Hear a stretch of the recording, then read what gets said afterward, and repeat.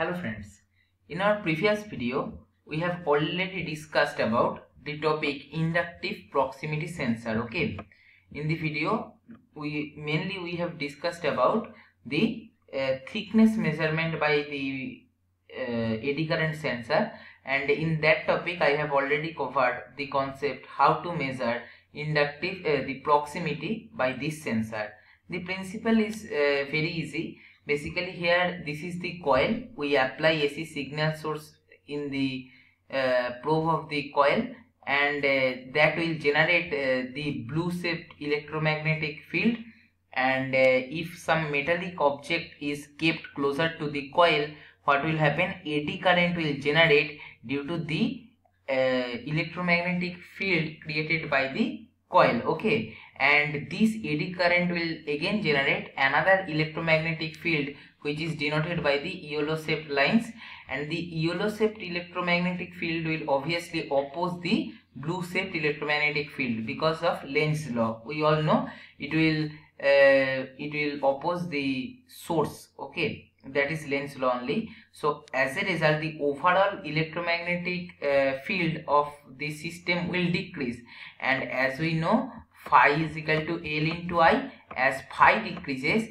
so obviously I also decreases because L is constant, and as I decreases, the impedance of the system increases, because when current decrease we can say impedance increase. So basically the impedance offered by the coil will increase, which will be the input for the signal conditioning circuit.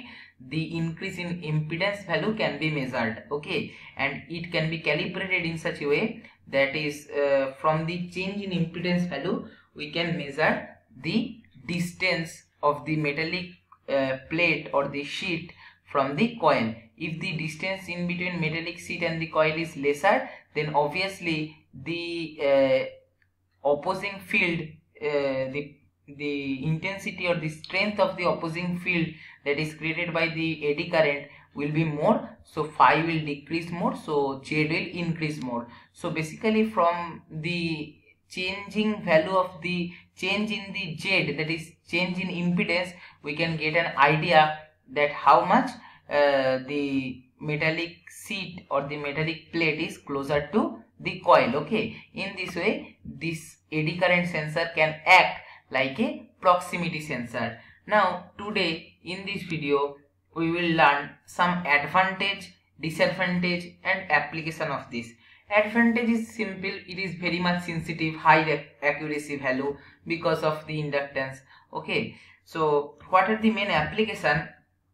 Inductive proximity sensors are widely used for traffic light control at intersections. Okay, so what is that? So these type of sensors are buried into the road surface. Okay, so what will happen? Basically all the cars are made up of metals, so when the car will go through the road, what will happen? The sensors are already buried into the road surface, so that will detect the metal of the vehicles. So as a result it will work its normal functionality. Okay, so as the cars are made up of metal, so that it obviously in metal only eddy current generates. Eddy current never generates in non-metal, so obviously this sensor can be used to detect the metallic cars. Okay, and this is very important application.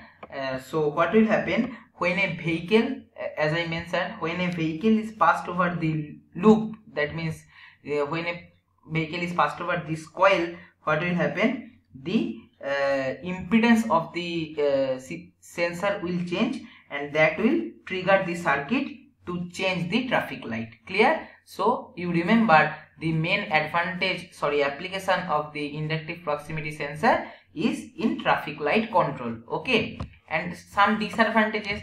First of all, the major disadvantage of this sensor is this type of proximity sensor will work only for metallic substance identification. Suppose this plate is non-metallic, then obviously eddy current will not produce, so it will not work in that case. Okay, so obviously to identify an object or to get an idea of the closeness of an object by this sensor, the condition must be satisfied that the substance must be metallic. Okay, so this is major disadvantage, that is they cannot detect non-metallic objects, because in non-metallic objects eddy current never generates. Okay, and another disadvantage is there.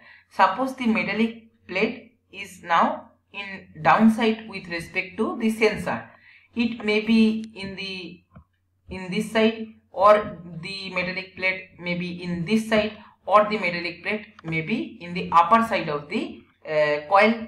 But for every case, eddy current will produce due to the electromagnetic field which is generated due to application of the AC source in the coil. So obviously in each place, that is upside, downside, left, right, anywhere eddy current will generate, and that will, the sensor will detect the presence of the metallic substance. That means it will not particularly able to identify that on which place the object is. Okay, so that's what this is omnidirectional. Okay, that meaning they will sense a metallic object above, below, or to the side of it. It will not it cannot be manufactured in such a way. Suppose it will detect only any metallic plates which is below the sensor. It will not work in such a way. If some metallic plate or metallic substance is present in the upside or left or right, then that metal also can be detected by this sensor. Okay, this coil.